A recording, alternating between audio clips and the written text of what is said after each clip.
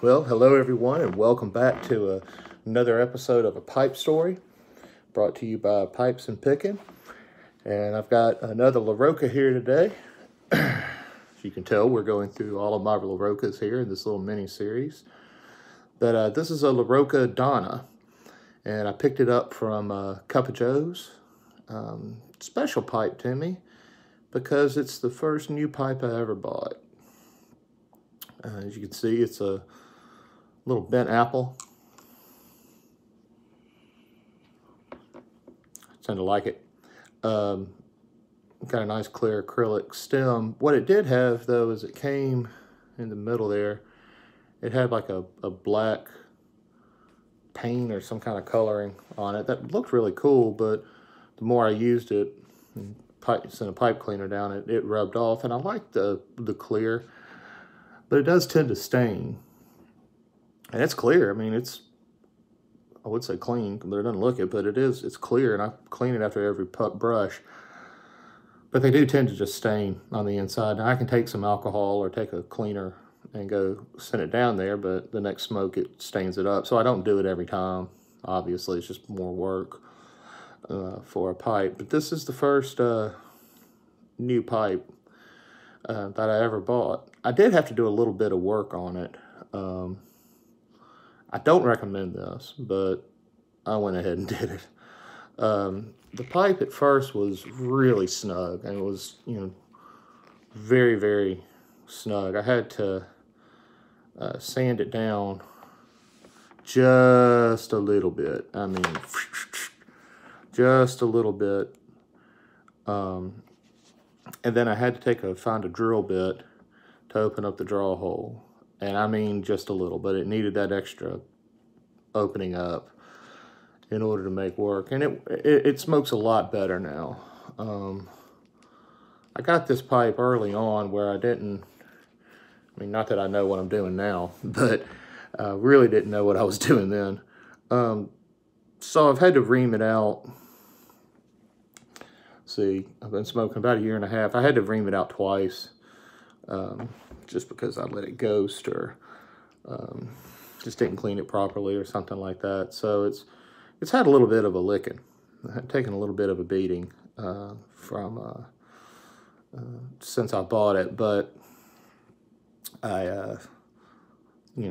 it's still my first new pipe, and it just feels really good. Just feels really good. I think it looks good.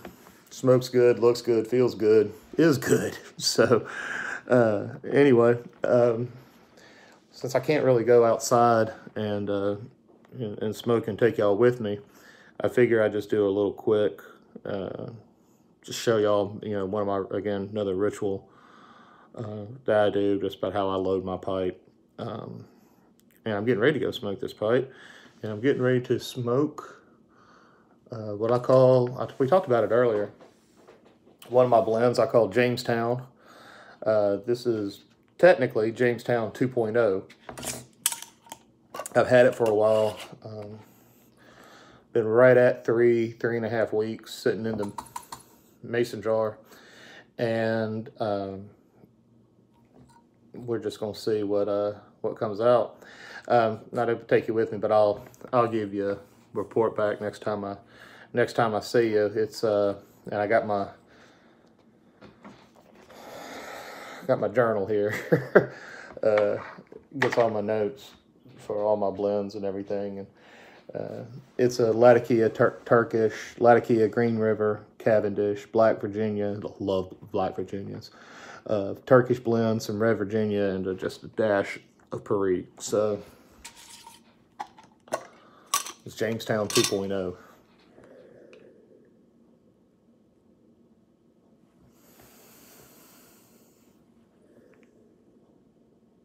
There's Latakia. I smell the reds.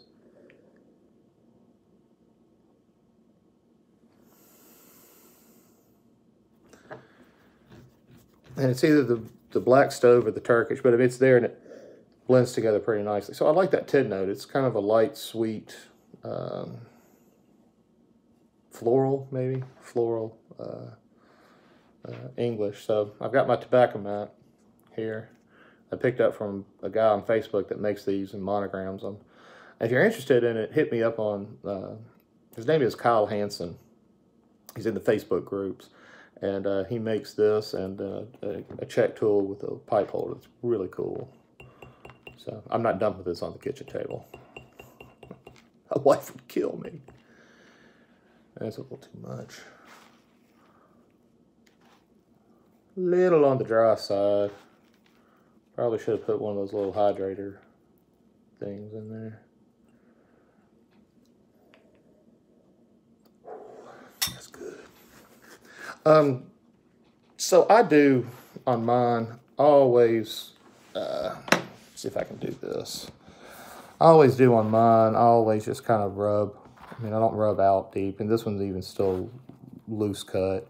But I always just kind of rub, get my hands in it. I always just kind of rub it, kind of even it out, kind of feel the texture, just kind of get the tobacco working. And I picked up on Mutton Chop whenever he does his tobacco reviews, but before he smokes it, I will, just kind of rubbing it through. I get my 10 note and then just kind of rubbing it. And then there's lots of different ways, as you probably know, to load a pipe. I tend to do one or two. I tend to just do a sort of a version of the 3-pinch. One like a baby, one like a lady, one like a gentleman. I like that, but I mean, if you follow that strictly, in my opinion, again, this is just my take, you follow that strictly, it doesn't really load even. But the fundamentals of any of your pipe, of any of your loading techniques, is keep it in the bottom of the bowl here. Sorry, wrong finger. Keep it loose to make sure you get plenty of draw, that you're able to draw throughout the entire bowl, and then keep it firm throughout. And some people do graduated throughout, looser, and firmer as it goes up. So you can kind of adopt a 3-pinch method to that, or the other one I use is one I picked up off YouTube, Frank's method. But again, it's like a gravity load. Just sprinkle it in until it's about halfway up.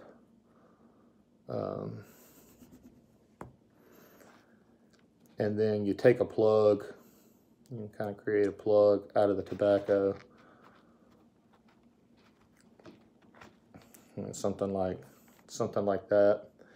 Put it in, and then kind of work it down with your thumbs like that. And it does create an even distribution on the. With Frank's method, then they also say to take it and spin it.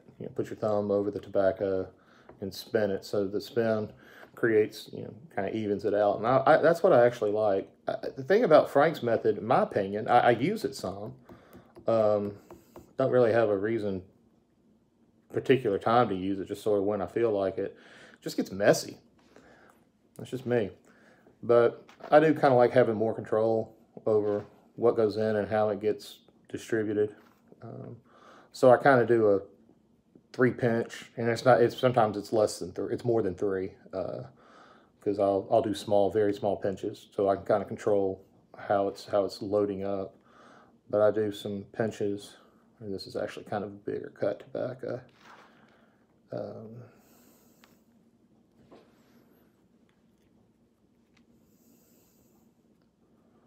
Like that. And then sometimes on that top one, I'll kind of do a little Frank. I'll just kind of spin it. But then just about with every bowl I do, just personal preference again, I even it. I kind of make it smooth across the top. Again, I'm not cramming it down, but I take it and I spin. I really like that concept. I've found really good success. I very rarely have many issues burning with uneven burn down the pipe, down the bowl, unless it's my cadence getting off. So any burn rate issues I might have are really my problem, not the tobacco's. I want to be in control. So spinning it like that, I find fixes that a lot. It's a good, you know, kind of getting your mindset, kind of a nice little middle thing. Again, I'm just very loosely putting my finger across the top. And the way I like it, try to get the light. Got some trimmings falling off there. But what I like is a nice flat surface that's tight but spongy.